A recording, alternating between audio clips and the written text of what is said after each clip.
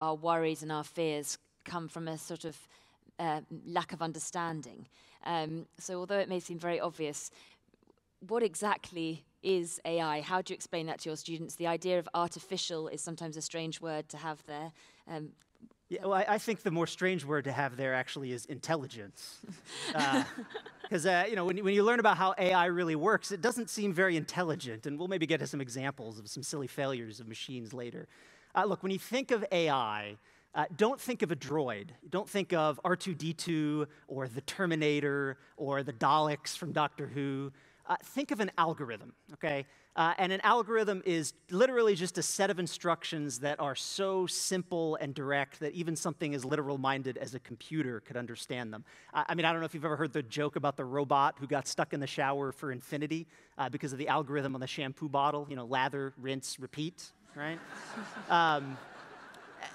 And you guys, y'all are familiar with algorithms too. I mean, pick up a famous cookbook, Mary Berry's Guide to Cakes or whatever, right? That's an algorithm for baking a Victoria sponge. It's just a set of instructions. And AI is a pipeline of algorithms. I mean, I'll give you an example. So I'm from Austin, Texas. Have you ever been to Austin? I haven't. You haven't? Have any of y'all? Anybody been to Austin here? So few. I know that BA runs like a 747 every day to Austin, so some of y'all have been there.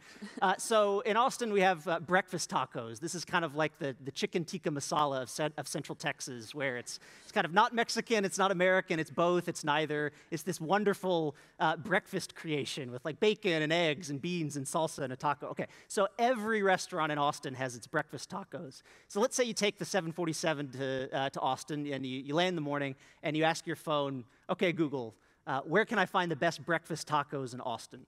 That's AI, the response that you get back. And what happens, the chain of algorithms, the pipeline of data from query to answer, it's an incredible feat of engineering. I mean, there's one algorithm that takes the raw string of sounds and converts it into a digital signal. There's another algorithm that takes that digital signal and chops it up into English phonemes, which are the perceptually distinct units of sound in our language. There's another algorithm that takes those phonemes and segments them into words. Breakfast, tacos, Austin, which is a deceptively hard problem. The results of that query get sent to a search engine, which is itself this enormous pipeline of algorithms to process the query and send back an answer.